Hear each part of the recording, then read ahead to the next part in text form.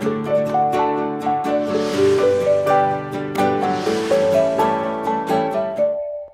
morning, everybody. My name is Paula Villoria, and I'm a lecturer of the Technical University of Madrid in Spain. I would like to give you the welcome you all to the sessions included in the 6th International Conference on Technological Innovations in Buildings, which is organized in the School of Building Construction of Madrid. This session that we are going to do today is dedicated to one of the Restore Ready events, which is part of a series of events which are being organized all around Europe. And in this case, it's been organized in collaboration with the Technical University of Madrid and the TIMA Research Group. Before we begin with the presentation, I would like to give some words about the program, although you may probably have had the chance to look at it in the website. But as you can see, the event of the day, it's divided in two parts. In the first part, we are going to talk about the Restore Cost Action and the main outcomes of each working group, which are going to be presented mainly by the leaders or some participants of each of the groups. The first part will be chaired by my colleagues Mariano González Cortina and Julián García Muñoz, which are both professors from the Technical University of Madrid and the School of Building Construction. We will have a brief coffee break, and also, we will stop for the lunch break. And after the lunch, we will continue with the second part of the program, which consists mainly on the presentations of several Spanish professionals, which will give us their view and their experience about the current practice in Spain. And we will also have a time for a discussion on the afternoon.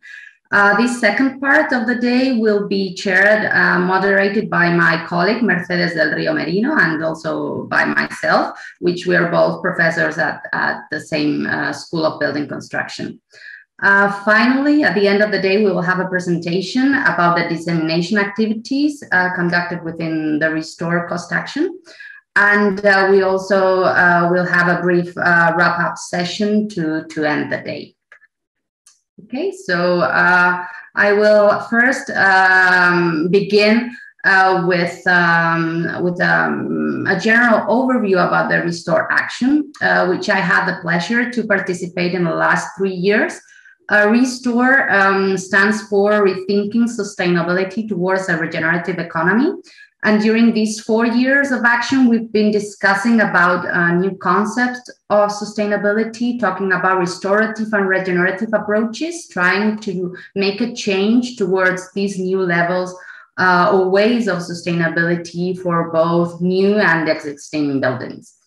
So I think many of you are familiar with this documentary of Netflix, which talks about all the damages that we've been doing against the nature, against the environment. The planet is in danger, and also our existence on the planet is also in danger. So we need to do something to try to recover the situation. So this was basically the main reason and the main motivation of developing our action. As you can see on the slide, this was basically how the discussion of Restore started or began. We saw the need to move from a business as usual perspective to a more sustainable, restorative and regenerative approaches, trying to make the planet a better place. We started to define each of the terms, what sustainable, what restorative and what regenerative means. Basically, sustainable is nothing else but giving back to the environment what we take off, but no more than this. And on the other hand, we have other approaches such as restorative or regenerative approaches, which aim to restore all the damage that we've been doing in the last years.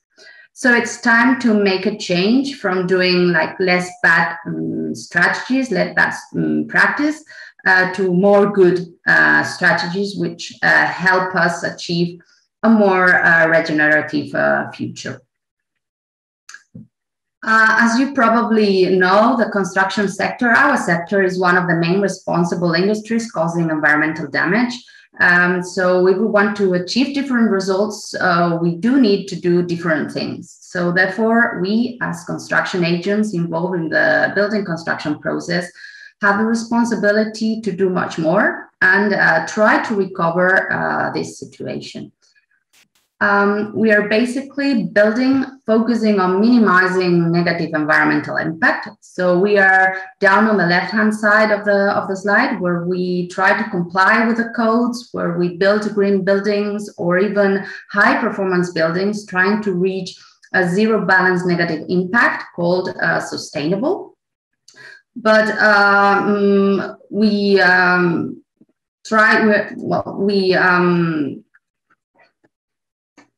we need somehow to continue our work, to develop our work in a new scenario where buildings or even districts or cities provide a positive impact, not only in environmental issues, but also in social and cultural issues. So we are talking about buildings which are maybe able to produce more energy than the one they need, or buildings which are also capable of absorbing different air contaminants, both in the indoor air or outdoor air, or even managing their own water or waste generation. The idea of the project of Restore was already discussed in April in 2015 and was successfully approved 2 years later in November 2016. The action then started 4 years ago in 2017, and we are now heading to the end of the action. The main goal of Restore is to try to make a change towards a restorative sustainability for the built environment. This goal can somehow be achieved by increasing the knowledge and also the awareness and also the knowledge transfer among the network. Also by defining and developing new approaches and creating basically a network. This network creation is important because we have different approaches of sustainability in each country. So we had to somehow merge all the ideas and discussions between the different expertise around Europe. Also, and extending this network and collaboration, not only in these last years, but also beyond the action once it finishes now in April.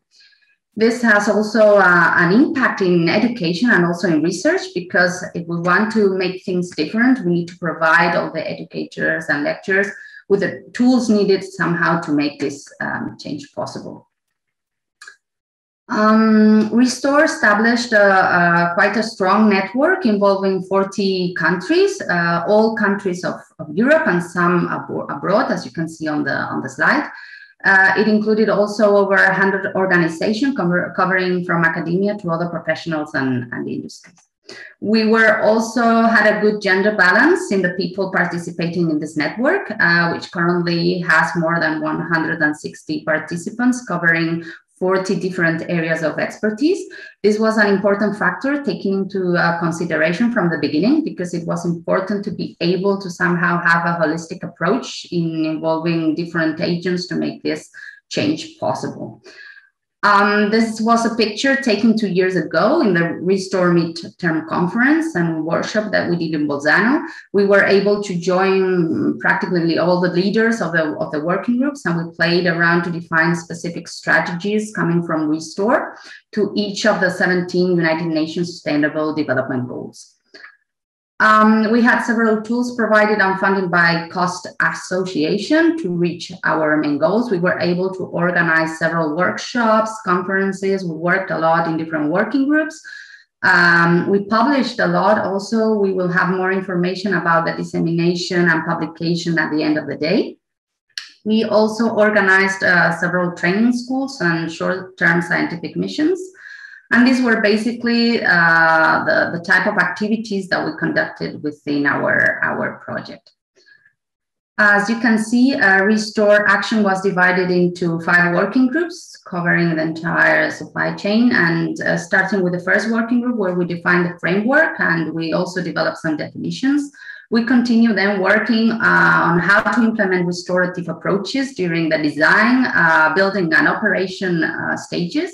And then we also discussed about the technologies needed to create these new buildings, restorative buildings. Finally, we also worked on how we can scale jump from a building to a wider scope, such as a community level or city level. So basically, these were all the main works, the different working groups that we conducted during the last years. There are already a few publications and other which are ready to come in the near future, in the next months. Apart from the publications of the different working groups, there are other publications about the management carried out during the project and also an educational tool. And we are also expecting a final book with a summary of all the activities carried out during the project, which will be published by Springer and will be also available very soon. Now I will show some pictures about the different training schools that we developed during the project duration. We had 5 training schools, 1 for each of the working groups. This picture was the first training school which was developed in Lancaster, where we discussed mainly the concepts of sustainability and our approach with the environment. This second picture was taken in the training school in Malaga in 2018, and we worked on how to put into digital practice the principles of regenerative sustainability. And then the construction and operation management practices towards a regenerative approach were also analyzed during the training school in Bolzano. We also discussed about the technologies, more specifically technologies to improve the indoor environment. And finally, the last training school we did was in Vienna last September, where we worked on different existing affordable housing in Vienna with some interesting results from the different groups. As I mentioned previously, we also did some short-term scientific missions. We had more than 30 missions. For those who probably are not familiar with what the missions are, well, it's the missions are where a researcher from one of the institutions from one country goes to another institution from another country and collaborates in a duration between 1 week to 90 days. And they work on a very specific topic. And this was a very good opportunity for collaborations and knowledge transfer among the different researchers. Finally, with the ambition to be a restorative and regenerative project, in the end, we raised the issue of being a carbon neutral. We traveled a lot, we moved a lot. So our main issues was how are we able to offset our CO2 emissions that we generated during all our trips and our travels. That's why we developed a carbon reducing offset strategy. You can find more information in this link and also in our website. So we also need your support. So if you want to help us in making Restore the first carbon neutral European research network, you can go on the link provided or on the website and make your donation in order to help us reach this goal of 100% of fully carbon neutrality goal that we have in our mind. I know it's a challenging goal, but please help us doing it so you will be also recognized in our website.